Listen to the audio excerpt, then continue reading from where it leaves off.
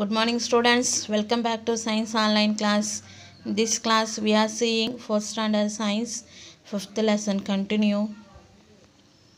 நம்மளுடைய 5th lesson என்ன அப்படினா science in everyday life. நம்மளோட டெய்லி லைஃப்ல சயின்ஸ் இல்லாம நம்மளால வாழவே முடியாது அப்படினு தான் பார்த்தோம். இதுல வந்து ஃபர்ஸ்ட் நம்ம பார்த்தது என்ன அப்படினா மெடிக்கல் ஃபீல்ட்ல சயின்ஸ் உடைய கான்ட்ரிபியூஷன் என்ன அப்படினு பார்த்தோம்.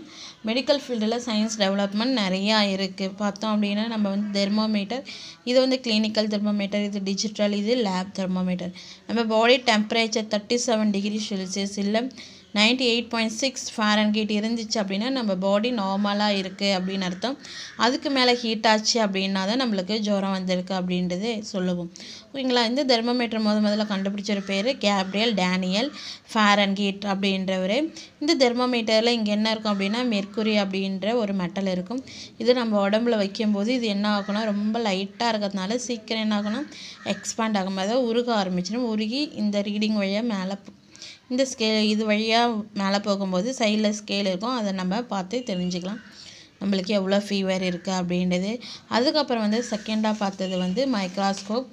இந்த மைக்ராஸ்கோப் வந்து நம்மளுடைய பிளட் டெஸ்ட், யூரின் டெஸ்ட் எடுக்குது. நம்ம பிளட்டில் என்ன ஏதாவது வைரல் இன்ஃபெக்ஷன் ஆகியிருக்கு, நம்ம ஜுரம் அடிக்குது கண்டினியூவாக 3-4 டேஸ்க்கு அடிக்குது அப்படின்னா அப்போ வந்து ஒரு டெஸ்ட் பண்ணுவோம். இது வந்து என்ன ஃபீவர் அப்படின்னு கண்டுபிடிக்கிறதுக்கு அதுக்கு ஹெல்ப் பண்ணுறது இது மைக்ராஸ்கோப். அதுக்கப்புறம் நம்ம பார்த்தது ஸ்கேனிங். ஸ்கேன் எதுக்கு அப்படின்னா நம்ம போன்ஸில் ஏதாவது ஃப்ராக்சர் ஆகிடுச்சு, எலும்பு வந்து உடஞ்சிடுச்சு, அது மாதிரி ஏதாவது ப்ராப்ளம் இருந்தால் அதை கண்டுபிடிக்கிறதுக்கு தான் இந்த எக்ஸ்ரே அப்படின்னு சொல்லுவோம். அதுக்கப்புறம் நம்ம பார்த்தது ஸ்கேன்.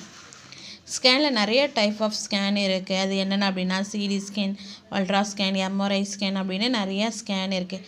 நம்ம இன்டர்னல் ஆர்கனில் எந்த ஒரு பிரச்சனையாக இருந்தாலும் அது ஸ்கேன் மூலிமா தான் நம்மளால் தெரிஞ்சிக்க முடியும். அதுக்கப்புறம் பாருங்கள் இசிஜி, இஇஜி அப்படின்றது 2 ஸ்பெஷல் ஸ்கேன். அது என்ன ஸ்கேன் அப்படின்னா இந்த இசிஜின்றது ஹார்ட்டில் எடுக்கிற ஒரு ஸ்கேனு, இந்த இஇஜின்றது பிரெயினில் எடுக்கிற ஸ்பெஷல் ஸ்கேன். ஓகேங்களா? அதுக்கப்புறம் நம்ம பார்த்தது என்ன அப்படின்னா அஸ்ட்ரானமி. ஸ்பேஸில் இருக்கிற அந்த ஸ்டார்ஸு, பிளானட்டு அதெல்லாம் பார்க்கணும் இல்லையா? அதெல்லாம் எது மூலிமா பார்க்கலாம் அப்படின்னா இந்த டெலஸ்கோப் வழியாக தான் நம்மளால் என்ன பண்ண முடியும், பார்க்க முடியும். இந்த டெலஸ்கோப்பை ஃபஸ்ட்டு உருவாக்கி யாருன்னா கலீலியோ அப்படின்றது. கலீலியோ உருவாக்குனதை மாடிஃபை பண்ணது ஜானி கெப்லர் அப்படின்றது. அதுக்கப்புறம் அதை வந்து ஐசக் நியூட்டன் மறுபடியும் மாற்றினார். ஓகேங்களா? அதுக்கப்புறம் நம்ம ஹோம் சயின்ஸ் பார்த்தோம். ஹோம் சயின்ஸில் வந்து மில்கோடைய ஹெல்ப் என்ன, மில்கில் என்னென்னலாம் இருக்குது அப்படின்னு பார்த்தோம். மில்கில் என்னென்னலாம் இருக்குது அப்படின்னா கால்சியம் இருக்குது, பொட்டாசியம் இருக்குது, ப்ரோட்டீன் இருக்குது, குளோரின் இருக்குது அப்படின்றத பார்த்தோம். கால்சியம் என்னத்துக்கு ஹெல்ப் பண்ணுது அப்படின்னா நம்மளுடைய டீத்தும் போன்ஸும் ஸ்ட்ராங்காக இருக்கணும் அப்படின்னா கால்சியம் தேவை. இந்த கால்சியம் நம்ம குடிக்கிற பாலில் அதிகமாக இருக்குது. அதுக்கப்புறம் பொட்டாசியம் நம்மளுடைய பிளட் ப்ரெஷரை குறைக்கும்.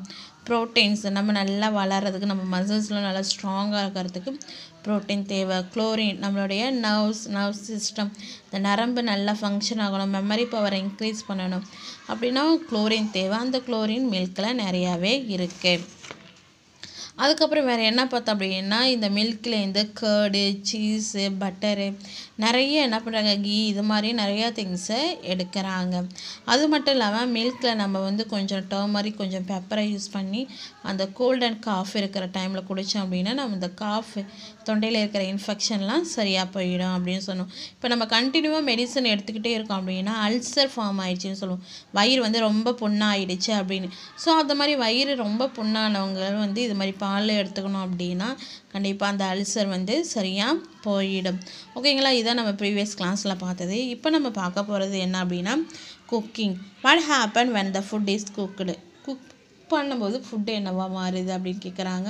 ஃபுட்டுக்கு என்ன கொடுக்குதுன்னா டேஸ்ட் வருது, சாஃப்ட்னஸ் வருது. ஓகேங்களா? அது சாப்பிடும்போது நம்ம ஈஸியாக டைஜஷன் ஆகும். ரா ஃபுட்டை விட குக்கிற ஃபுட்டை சாப்பிட்டோம் அப்படின்னா ஈஸிலி டைஜஸ்ட் ஆகும். ஓகேங்களா? அதுக்கப்புறம் பாருங்கள் இங்கே என்ன கொடுத்துருக்காங்கன்னா why you have been invited to a raw food party, would you like to eat and raw, why not? நம்மளுக்கு ரா ஃபுட் பிடிக்குமா, ஏன் பிடிக்கும், பிடிக்கலையா, ஏன் பிடிக்காது அப்படின்னு கேட்டிருக்கிறாங்க. அதுக்கப்புறம் பாருங்கள் when food is get cooked it goes through the serial of chemical changes. For example, a hot potato when boiled became a soft and mushy. அதாவது நம்ம வந்து பாயில் பண்ணும்போது ஹார்டாக இருக்கிற பொருள் என்னவா மாறுதுன்னா சாஃப்டாக மாறுது.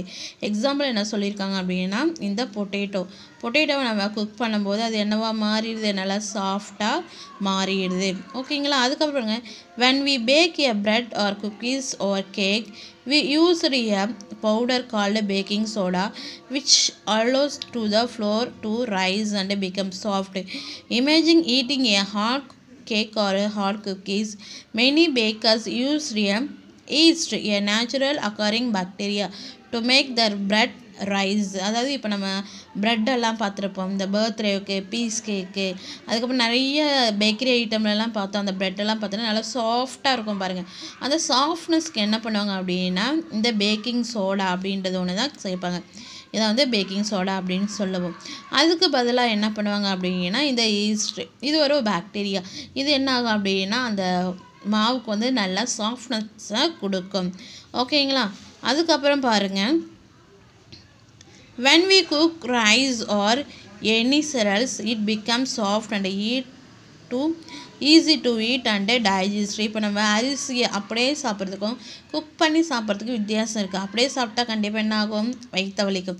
குக் பண்ணி சாப்பிடும்போது ஈஸியாக டைஜஸ்ட் ஆகிடும். எந்த ஒரு பொருளையும் குக் பண்ணும்போது அது சீக்கிரம் நம்மளுக்கு டைஜஸ்ட் ஆகிடுது.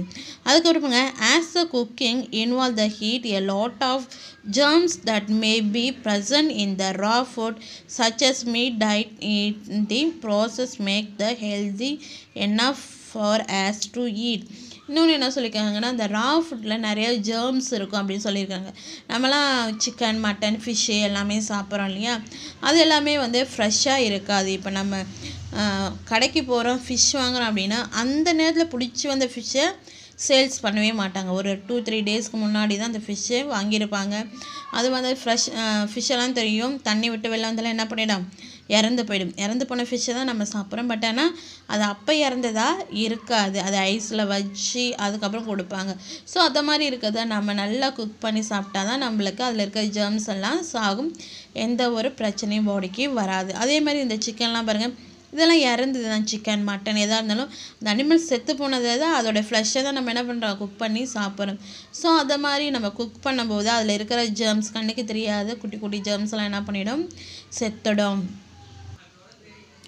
அதுக்கப்புறங்க eating uncooked R raw food May cos a series of healthy complications such as stomachache and other allergy reactions.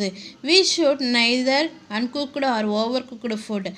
Undercooking make the food difficult to digest. By overcooking a lot of nutrition are lost. என்ன சொல்லிக்கோங்க பாருங்கள், eating uncooked R ரா food மே causes, அதாவது நம்ம வந்து cook பண்ணாமல் சாப்பிட்டோம் அப்படின்னா ஒரு சில பொருள்லாம் அது என்ன ஆகும், கண்டிப்பாக நம்மளுக்கு ஸ்டொமக் ப்ராப்ளத்தை ஏற்படுத்தும், வயிறு வலிக்க ஆரம்பிச்சிடும், இல்லை வேறு ஏதாவது ப்ராப்ளத்தை உருவாக்கிடும். இல்லை நான் வந்து பாதியிலே, அதாவது ரொம்ப குக் ஆகாமல் முன்னாடியே எடுத்துடுறேன், வேகாமே எடுத்துடுறேன் அப்படின்னா அது என்ன ஆகும்னா அதுவும் அவ்வளோ சீக்கிரம் நம்ம என்ன பண்ணாது, டைஜஸ்ட் ஆகவே ஆகாது. இந்த பொட்டேட்டோலாம் பார்த்தா தெரியும், ஒரு சில பொட்டேட்டோலாம் எவ்வளோ குக் பண்ணாலும் அது வேகவே வேகாது, அப்படியே கல் மாதிரியே இருக்கும். ஒரு சில இதெல்லாம் கொஞ்சம் குக் பண்ணாலும் அப்படியே குழன்னு மாவாக போயிடும். அது வந்து மாவாக போயிடுச்சுன்னா அது வந்து ஓவர் குக்கிங் அப்படின்னு சொல்லுவோம். வேகாமல் இருந்ததுன்னா அது வந்து அண்டர் குக்கிங் சொல்லுவோம். ஸோ அண்டர் குக்கிங்கில் சாப்பிட்டோம் அப்படின்னா அது வந்து நம்மளுக்கு டைஜஷன் ப்ராப்ளத்தை ஏற்படுத்தும். ஓவர் குக்கிங்லேயும் ஃபுட்டை என்ன பண்ணக்கூடாது, சாப்பிடக்கூடாது, ரொம்ப குழைய வச்சு எதுவுமே சாப்பிடக்கூடாது. அப்படி அது மாதிரி குக் பண்ணோம் அப்படின்னா அதில் இருக்க எல்லா நியூட்ரிஷனும் என்ன பண்ணிடும், போயிடும். வெறும் சக்கை மாதிரி இருக்கிறது தான் நம்ம சாப்பிடும். ஸோ கரெக்டான அளவுக்கு என்ன பண்ணணும், குக் பண்ணணும். ஓவராகவும் குக் பண்ணக்கூடாது, பாதியோட குக் பண்ணி வைக்கவும் கூடாது. ஓகேங்களா. இதோட இப்போ நம்ம கிளாஸை ஸ்டாப் பண்ணிப்போம். இன்றைக்கான ஹோம்ஒர்க்ஸ் என்ன அப்படின்னா, நம்ம ஆல்ரெடி வந்து செகண்ட் லெசனில் 1 வேர்டு தான் டெஸ்ட் போயிட்டு இருக்கு. இந்த கம்ப்ளீட் த ஃபாலோவிங் சென்டென்ஸை டெஸ்ட்டு போன வீக்கு கொடுக்குறதா இருந்தது. பட் அன்ஃபார்ச்சுனேட்லி மிஸ்ஸால் கொடுக்க முடியல. இது வந்து உங்களுக்கு டெஸ்ட்டு நான் வந்து சென்ட் பண்ணி விடுறேன். இந்த சி மட்டும் இது இருக்கு இல்லைங்களா, இது மட்டும் டெஸ்ட்டு கம்மியாக தான் அட்டன் பண்ணுறீங்க, எல்லோரும் அட்டன் பண்ணுங்கள். கண்டிப்பாக ஆஃப் இயர்லி எக்ஸாம் வச்சே தான் நம்மளுக்கு ப்ரொமோஷன் போட முடியும். கிளாஸை கரெக்டாக அட்டன் பண்ணுங்கள், டெஸ்ட்டை ப்ராப்பராக எழுதுங்க. Okay students, thank you.